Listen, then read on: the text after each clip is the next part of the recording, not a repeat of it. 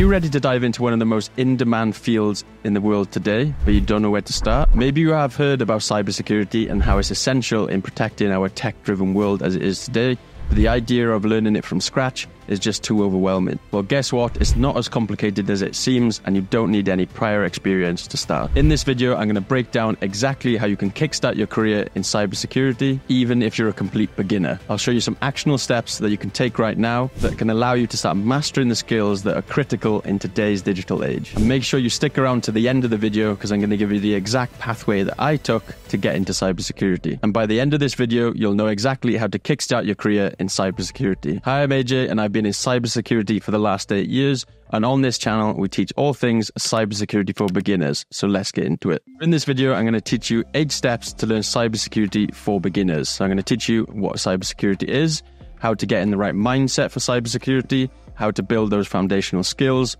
how to pick a specific job, and the focus will be here on a cybersecurity analyst, how to get hands-on practical skills, how to create a portfolio for future employers to see, continued education, and how to be part of a community and get involved in networking so you can get your first job in cybersecurity. So let's get into it. So first of all then, what is cybersecurity? Well, ultimately, cybersecurity is the act or the process of securing networks, devices, applications from these would-be hackers. And obviously in today's digital age, everything is an application, everything is a laptop, everything is a server, and those servers, those laptops, those networks have so much personal information that hackers want to get access to, usually for financial gain. So the idea as a cybersecurity professional and a future one like yourself is to protect those networks. So now that you understand what it is, what I want you to do as a beginner, I want you to get involved in the cybersecurity community. And to be able to do that, you want to be going on X, aka Twitter,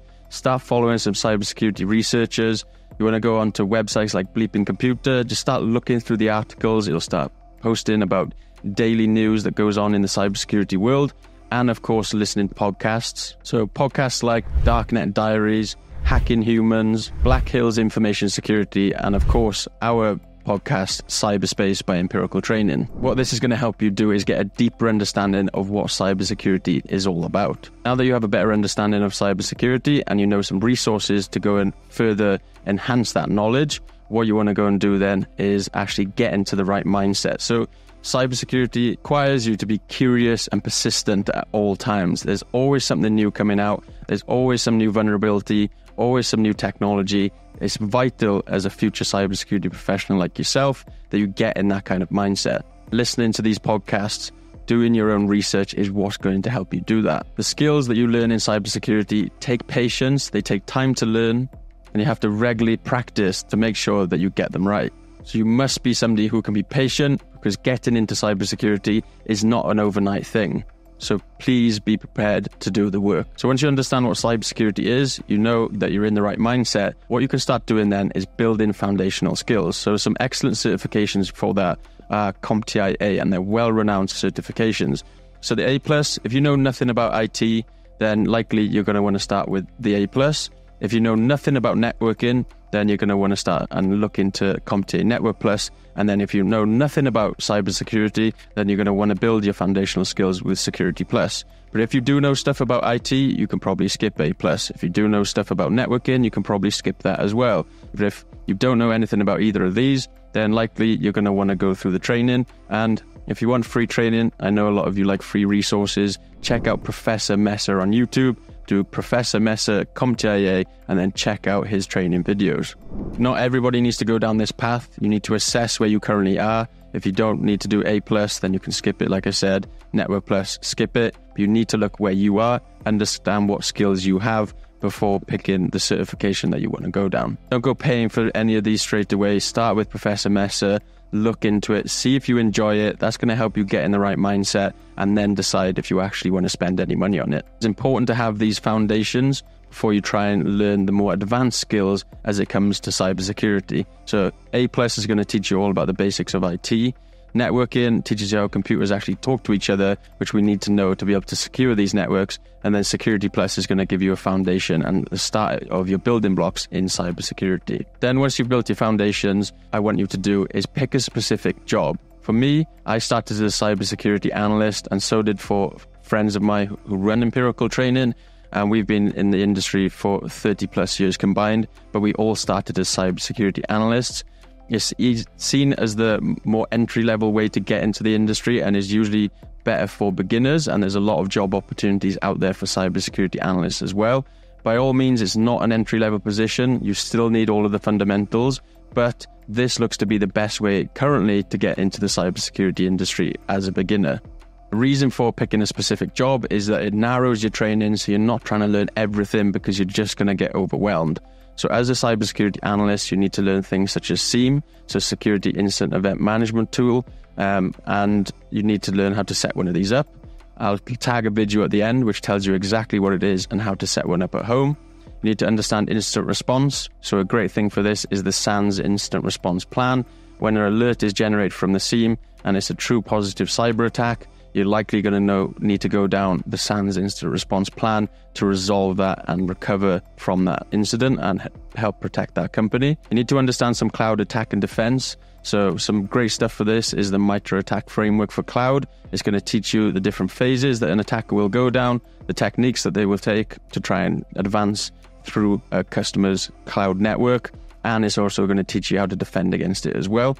Customer service, this is something that people always forget about. Cybersecurity analysts are often speaking with customers on a daily basis. You want to have excellent customer service, be able to talk about complex topics in a simplified way to make sure that they feel reassured and that their company feels safe. You want to understand different attack types and defense techniques. So again, this comes back to the MITRE attack framework where they've got an enterprise matrix, and that's going to teach you exactly what the steps an attacker will take, how to actually defend against those attacks, and then how to actually mitigate those attacks as well. Now, if you're not sure what the MITRE attack framework looks like, this is it here. It tells you each step of what an attacker will take, shows you the technique, tells you all about the technique, gives you some real-world examples which you want to read through, how to mitigate and how to detect. So you want to get really familiar with each one of these stages, and they also have an enterprise one as well for you to be able to read through too. And another great framework is the Cyber Kill Chain by Lockheed Martin. It's going to detail the steps that an attacker will take.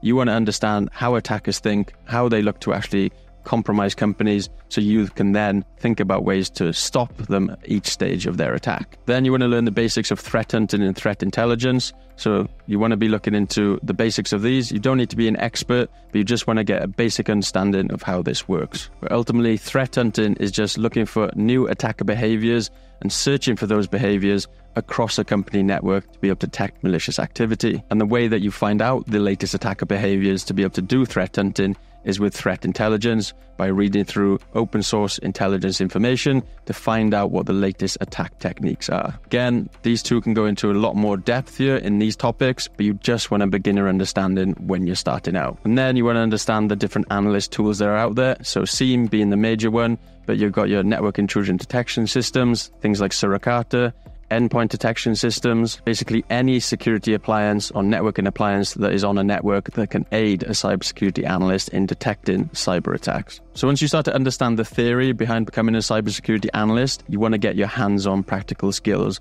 as a cybersecurity analyst. And like I said, one of the major tools that all cybersecurity analysts are using is a SIEM, so you want to get hands-on experience with one of those. The major ones are Microsoft Sentinel, Elastic, and Splunk. Elastic, I've got a video which I'll link at the end which shows you exactly how to set up Elastic SIEM at home and detect malicious activity. And that video is going to give you hands-on practical experience that you can write on your resume or your CV to say that you understand what a SIEM is, how to set one up, and how to detect malicious activity. There are many more projects that you can do to cover off each one of these areas. What you want to do is get practical projects that cover off each one of these areas to give you a theory-based understanding and a practical skills hands-on understanding as well. And then as you go through all of this, you want to create your own portfolio. So it could just be a Google Doc, maybe a blog. Just write down everything that you're doing, keep notes, take some screenshots so that when it comes to actually speaking to employers, you can show them exactly what it is you've been doing in your spare time, and then you can actually prove that you know it and you've got the practical skills behind it as well. So this is an excellent way to prove that you've got experience when you haven't been in a cybersecurity job before, because we know all jobs are always asking for experience. Well, this is a great way to demonstrate it. And then once you get in as a cybersecurity analyst, you still need to do your continued education. So continue going through things like X, continue listening to your podcast, continue reading through resources like Leaping Computer, because, like I said, always have to stay up to date in cybersecurity, and that doesn't change as soon as you become an analyst. But one of the great things, once you become an analyst and you start, that's when you can look to specialize into other areas. So let's say you wanted to go into cloud computing or be a cloud security engineer. Maybe you wanted to go into ethical hacking. Maybe you wanted to go more into GRC, information security management. Or maybe you want to go down the area where I went, which was into incident response. Being a cybersecurity analyst allows you to soak up so much because you get exposed to so much. And then that allows you to then specialize further, which is going to increase your salary and increase your skills. Continued education in cybersecurity is extremely important, and that's why it comes back to having the right mindset that you want to be a continuous learner. So the last but one point that we wanted to cover is community and networking, which is what people always bang on about when it comes to getting into cybersecurity. But where can you go to join a community and network with current cybersecurity professionals who have been in the industry for 30 plus years? Well, I've got the answer for you. We've actually got a free community on School.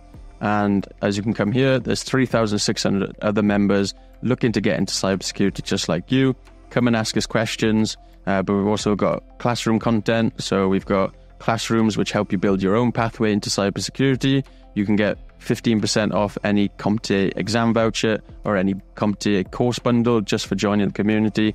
And you can come in and we get weekly live Q&A sessions where you can come and talk to us as well. So everything you need in here to be part of a community and to start networking towards your first job. And if you do want to join that, the link is in the description. And now finally, this is the pathway that I took to get into cybersecurity, and I think the pathway that everybody should take to get in. So you need to start off with your networking fundamentals. CompTIA A+ and Network Plus are great certifications for this, but by all means you might not need to do these. It all depends where you are. If you're already working in IT, likely you can skip this and you can jump to your cybersecurity fundamentals, but you need to assess your IT knowledge, your networking knowledge to understand where you are on this pathway. And then once you've got those fundamentals down, you can look into your cybersecurity fundamentals. So CompTIA Security Plus, but not just Security Plus, the Security Plus labs to get the hands-on practical skills in those fundamental skills as well is a great way to go.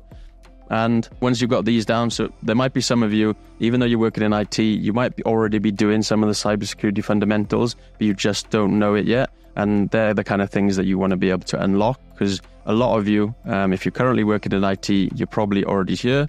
If you're not, then you might need to start from the start, but that's no problem at all either. Then you want to be learning the skills of a cybersecurity analyst, so all the skills that we mentioned already. Then you want to get the practical home projects related to each one of these skills. Then you can start setting up your resume and just being consistent and persistent to applying for jobs.